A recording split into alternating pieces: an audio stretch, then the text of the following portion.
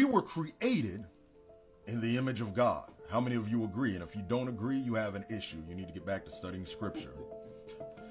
The Bible says that we were created in the very image of God, okay? And in the likeness of God. Now, with us being created in his image, that means a human being is a visible display of the invisible God.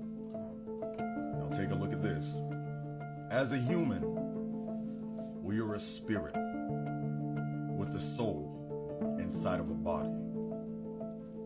I want you to point at yourself right now, and I want you to say your name. And I want you to ask yourself this: are you one person? Yet are you three? Because you're one person. You're one. But yet, you're a body, you're a soul, and you're a spirit. The body's not the soul.